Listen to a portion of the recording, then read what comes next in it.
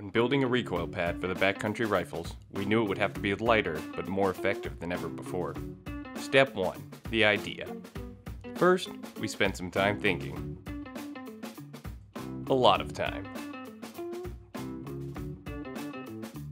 Step 2. Design. Next, we had to draw up some blueprints.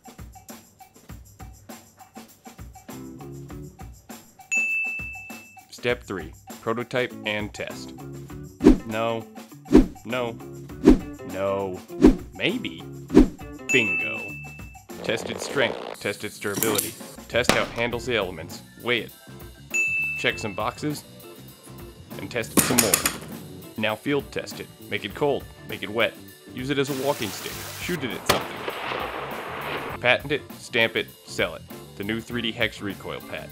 Just another example of the innovation here at Weatherby moving forward.